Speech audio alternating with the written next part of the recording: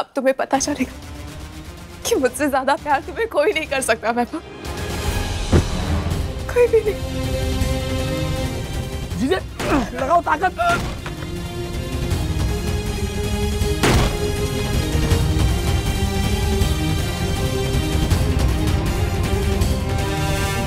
One, two. चल साहब वैभव।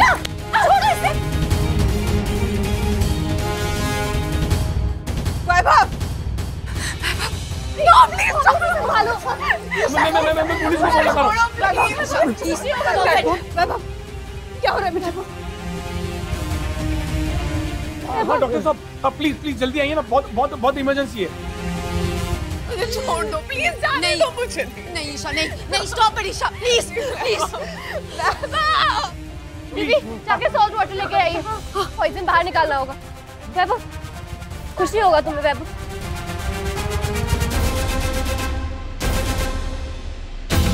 पापा पापा को क्या हुआ? वैभव कुछ नहीं होगा तुझे बेटा। पापा आज वो समय आ ही गया माता, जब मैं अपने मम्मी पापा को एक दूसरे के सामने लाऊंगी। कब तक अपनी शक्तियों का दुरुपयोग करोगी श्री? तुम नियति को नियंत्रित करने का प्रयत्न कर रही हो, इसका परिणाम हानिकारक भी हो सकता है श्री। मैं बहुत भाग चुकी समय के पीछे, पर अब समय को ही पीछे जाना पड़ेगा। मैंने तुम्हें बार बार चेतावनी दी थी श्री कि नियति को नियंत्रित करने का परिणाम अत्यंत गंभीर हो सकता है। तुम्हारे पास मेरा आशीर्वाद तो होगा, पर मेरा सामर्थ्य नहीं होगा। तुम पर मेरी ममता अवश्य होगी, परंतु मेरी क्षमता नहीं होगी। अब तुम अपना शेष जीवन किसी सामान्य मनुष्य के जीवन के जैसे ही व्यतीत करोगी श्री।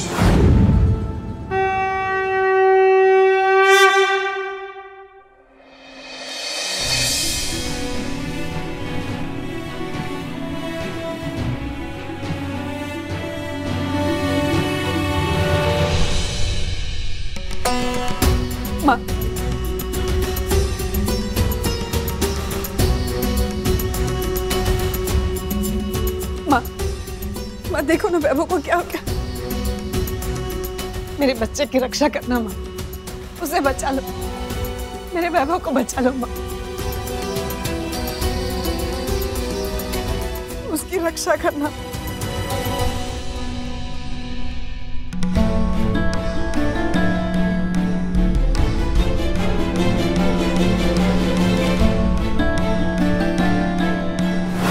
लक्ष्मी माँ मदद करो।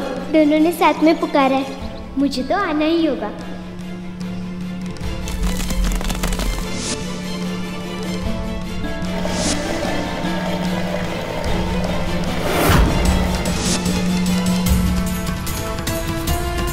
तुमने अपनी शक्ति का प्रयोग करके श्रेया को उसकी इच्छा के विरुद्ध रोका है।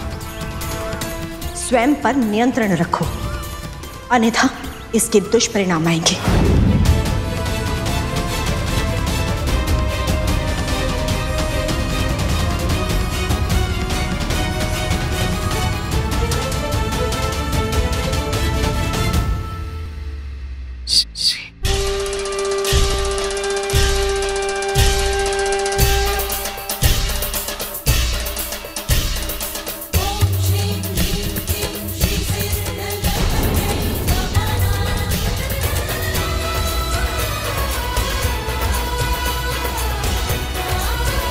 उठो दादी, पापा को कुछ नहीं होगा।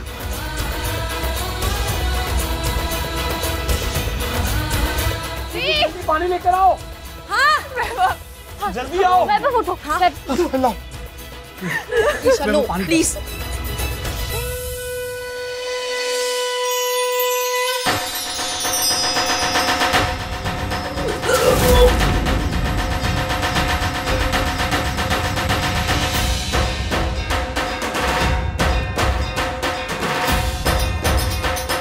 वैभव कुछ नहीं होगा तुम्हें।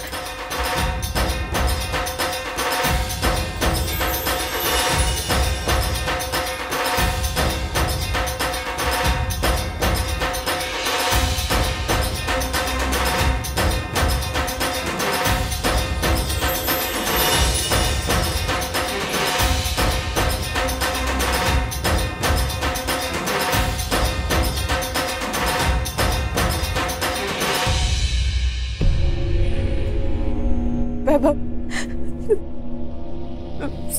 सॉरी, मैंने क्या कर दिया? मैं वैभव को खो दूंगी, मैं उसको खो नहीं सकती। नहीं, वो मुझे छोड़ देगा। जीना नहीं चाहती। देख लिया मेनका जी, आपकी जिद, नाजायज प्यार और आपकी गलत परवरिश का नतीजा देखा आपने। आपकी वजह से मैं अपने बेटे को खोने वाली थी और आप अपनी बेटी को। ईशा ने वैभव को जहर देने की कोशिश की और खुद भी जहर खा लिया। क्या मिला इतना झूठ, इतना फरेब करके? अपनी बेटी को खुशियां देने के लिए आपने दूसरों की खुशियां छीनी। कितनों के दिल दुखाया आपने, और आखिर में आपकी बेटी का ही दिल टूटा ना। इनका जी किसी और का घर तोड़ के आप अपने घर में खुशियां नहीं ला सकती। जीना नहीं चाहती, मैं मर जाना चाहती हूँ। ईशा बस करो, क्या पागलपन है ये? Stop it now. तू एक लड़के के लिए जान दे दोगी अपनी? इतनी सस्ती है क्या तुम्हारी लाइफ? तुम समझती क्यों नहीं हो? वैभव ने कभी तुमसे प्यार किया ही नहीं।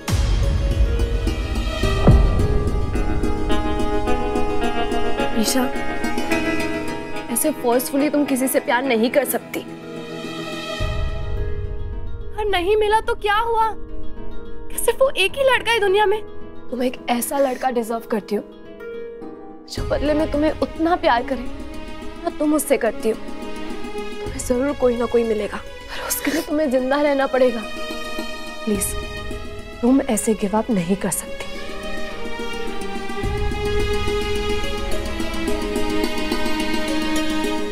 ईशा, इधर आओ, बैठो, आओ, बैठो। ईशा, संभालो खुद को। सच्चा प्यार और हैप्पीनेस डिजर्व करती हूँ।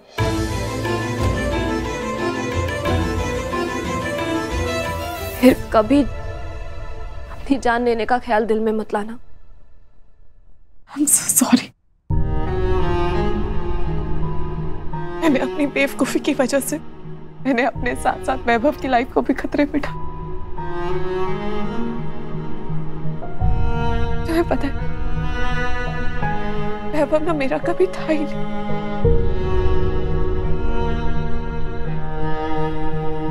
हमेशा से बस तुम्हारा ही था।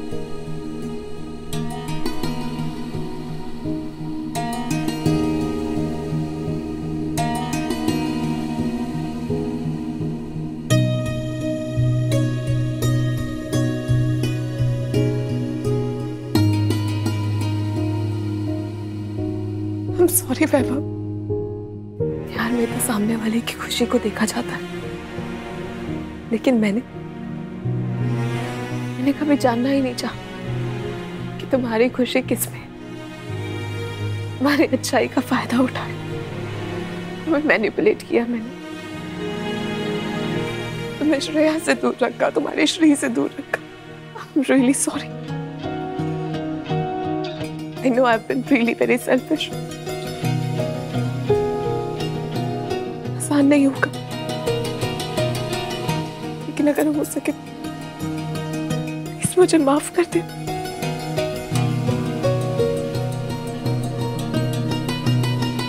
Please. You know what, Shreya? I'm so sorry कि मैं तुम दोनों के बीच में देर से ही सही, लेकिन मुझे एहसास हो गया that you two belong together।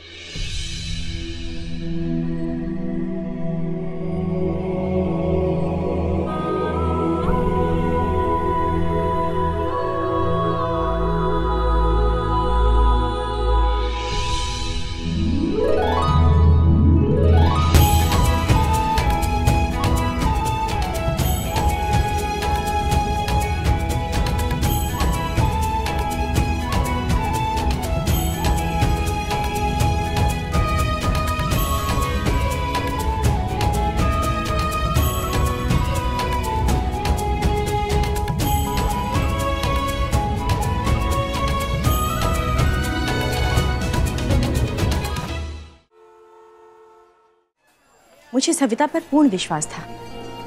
वो सभी चुनौतियों को अवश्य ही पार कर लेगी। परंतु श्रेया और वैभव का क्या होगा? क्या वो दोनों फिर से एक साथ आ पाएंगे? इस प्रश्न का उत्तर पाने के लिए थोड़ी प्रतीक्षा करनी पड़ेगी। जिस प्रकार श्रेया की ममता और उसके स्नेह धीरे धीरे श्री को सब कुछ स्मरण करवा दिया, उसी प्रकार श्रेया और वैभव का प्रेम इस संबंध को भविष्य में क्या मोड़ देगा, ये तो आने वाला समय ही बताएगा।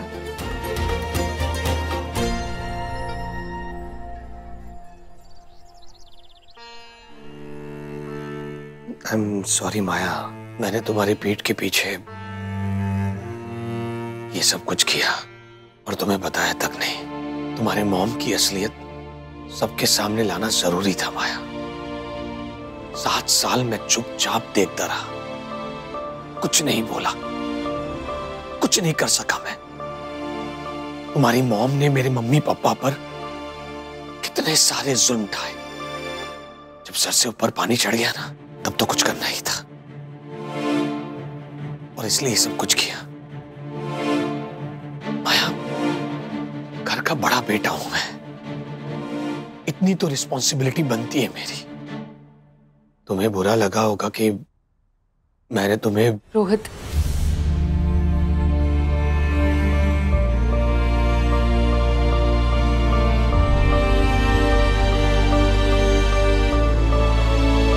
कुछ मत बोलो रोहित। सॉरी तो मुझे कहना चाहिए, गलती तो मेरी है। मैं भी तो मॉम के कहने में आ गई ना, देख के भी अनदेखा कर लिया मैंने। देखती थी कि वो तुम्हें कैसे ट्रीट करती है, कितना इंसल्ट करती है। मॉम ने सिर्फ तुम्हें एक पपेट बना के रखा था, फिर भी मैं देखती रही, कभी कुछ नहीं कहा मैंने। एक वाइफ होने के बावजूद भी मैंने कभी तुम्हारा स्टैंड नहीं लिया रोहित। ना मैं कभी तुम्हारी वैल्यू समझ पाई और ना कभी इतनी अच्छी फैमिली की वैल्यू समझ पाई।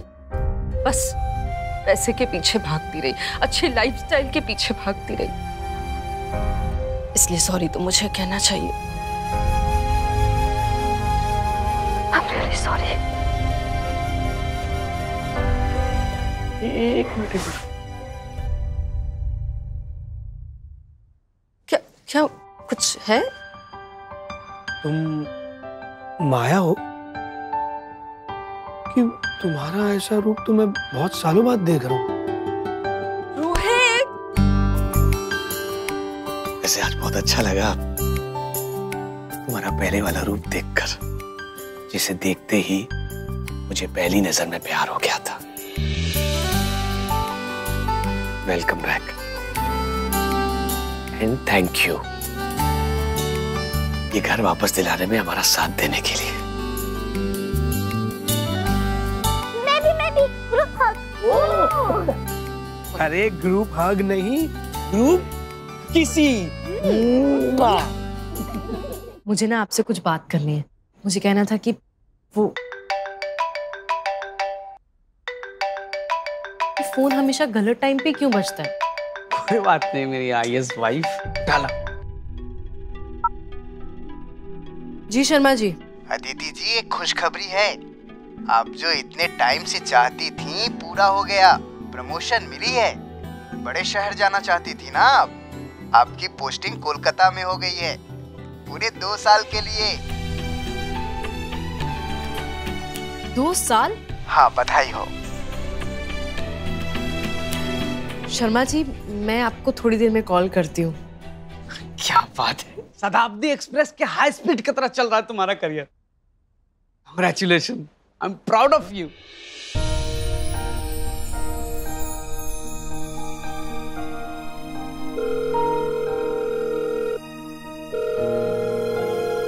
शर्मा जी, वो एक्चुअली कोलकाता में काम करने की अपॉर्चुनिटी तो बहुत अच्छी है। काफी टाइम से मैंने वेट भी किया है, पर मेरी फैमिली ने भी बहुत वेट किया है मेरा। मैं इनसे दूर नहीं जा सकती अब। आई एम सॉरी, मैं ये पोस्टिंग नहीं ले सकती।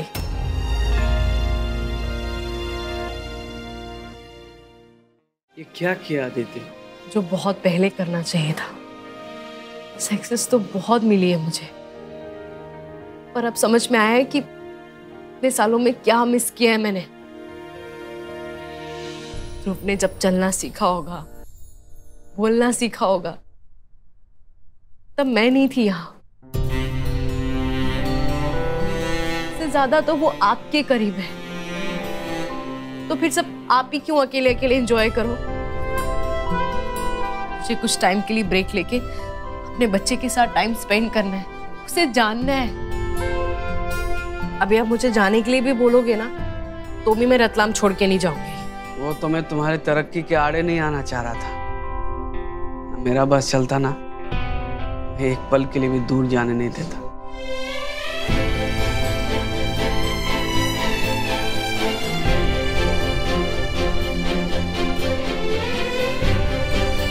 अरे ध्रुव, वहां क्या खड़ा है बेटा? आ जा जल्दी, आ जाओ, सरप्राइज है। आप हमारे साथ रहोगे? मुझे अपने से दूर अनाथ आश्रम तो नहीं भेजोगे ना? ऐसा क्यों बोल रहे हैं? मैं हाँ, क्योंकि आप मुझसे प्यार नहीं करती ना। आप ही ने तो कहा था कि आपको बच्चे पसंद नहीं है।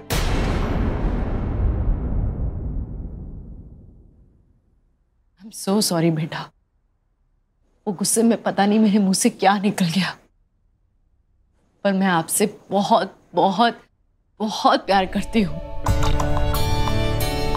अरे तो मेरी लाइफ का बेस्ट गिफ्ट है। नहीं समझ पाई तेरी वैल्यू।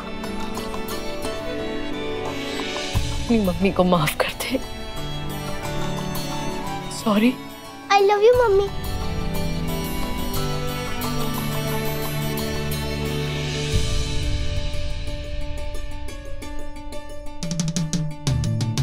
तीनों साथ में कितने अच्छे लग रहे हैं ना। हम तीनों की तिकड़ी ऐसे ही जमी रहे। काश वैभव और श्रेया भी साथ हो जाते, कितना अच्छा होता। हाँ, मेरी तरह श्री दीदी को भी अपने मम्मी पापा का प्यार मिल जाए तो कितना अच्छा होगा ना।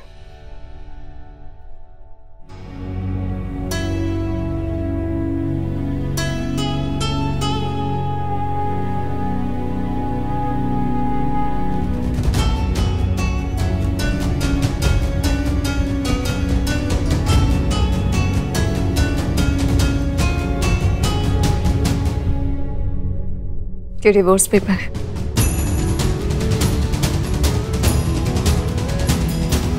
मैंने इन पे साइन कर दिया। जो मैंने गलती की और तुमसे भी करवाई, हम उसको सुधारने का वक्त आ गया। तुम साइन कर देना ताकि तुम श्रेया के साथ फिर से अपनी नई लाइफ की शुरुआत कर सको।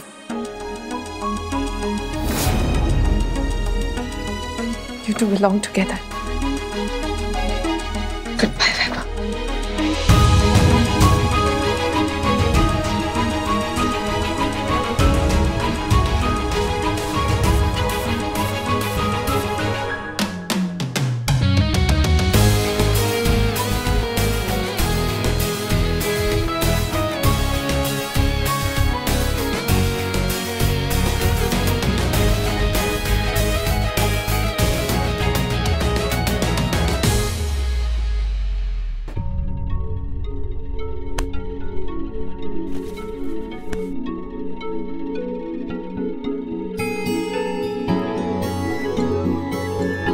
मेनका जी। Savita ji, I don't have words to से। मैंने आपको बहुत टॉर्चर किया है। I am sorry. दरअसल शब्द नहीं है मेरे पास। मेरी बेटियों के प्यार में थोड़ी हो गई थी मैं, पर अब रियलाइज हुआ कि उनका भी कुछ अच्छा नहीं कर पाई मैं। आपको आपके परिवार से, आपके बच्चों से, आपकी खुशियों से, आपके घर से मैंने दूर करना चाहा। हो सके तो मुझे माफ कर दीजिएगा। सॉरी। वैसे आप देखिए, मेरा ही सामान लेके जा रही हूँ, आपका कुछ भी नहीं है इसमें। पर मैं चाहती हूँ कि आप मेरा कुछ ले जाए।